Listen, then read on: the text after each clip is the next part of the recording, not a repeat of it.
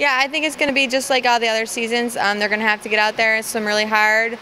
We have fast routines. It's going to come down to execution and synchronization, and that's what we're working on now, along with our endurance.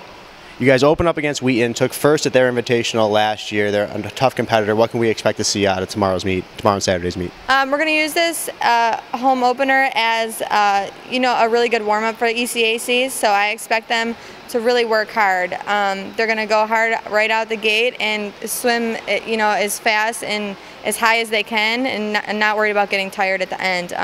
We're really in the middle of our endurance training for nationals right now, so I think it's going to be a really good competition and a good way to see how they're doing, since they do have ECACs in 1 week.